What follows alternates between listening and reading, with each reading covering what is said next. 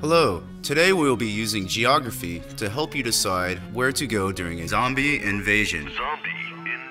Specifically using physical features, climate, vegetation, population density, and economic activities. These are physical features, landforms and bodies of water. The bodies of water are blue and the landforms aren't.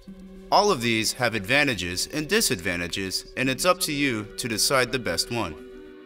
This is one of the thematic maps we'll be looking at today. This map shows you physical features. It also shows elevation. Elevation is how high something is from sea level. This map also shows you highlands, mountains, lakes, oceans, plateaus, and basins, to name a few physical features. Here is an example of two different types of landforms. On your left you have highlands, and on the right you have mountains. On your left is a plateau, and on your right is a basin. There are many more physical features to choose from, but these were just a few examples. In this slide, the left represents fresh water and the right represents salt water. There are many types of bodies of water for you to choose from during a zombie invasion. This is a climate map. Climate is a type of weather over a long period of time. Some climates are hot, while some are cold. It's up to you to decide the best one for you during a zombie invasion. You can see two types of climates represented in this slide. On your top is hot and wet. On your bottom is cold and dry. The upper slide is hot and dry, while the lower slide is cool and wet. There are many more types of climates to choose from during a zombie invasion. This is a vegetation map.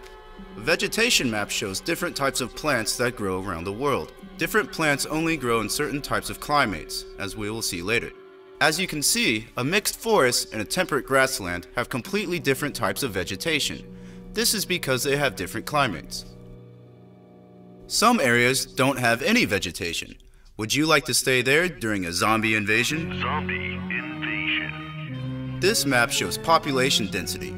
Population is how many people live in a certain area. On this map, the darker the color, the more people live in a certain area. A large population density has many people in a small area. A small population density only has a few people in a very large area. This map shows economic activities. Economic activities are what people do to make money and live. People often use natural resources or things that come from the earth in everyday use.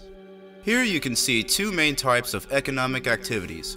Commercial activities provide goods and services for many people. Subsistence activities provides goods and services for a family or local level. We can also take things from inside the earth, such as metal, coal, oil, or gas, as you can see here. These are a few examples of natural resources, or things that come from the earth that we use. Natural resources can be plants, animals, water, or even diamonds. Which ones would you like to have during a zombie invasion?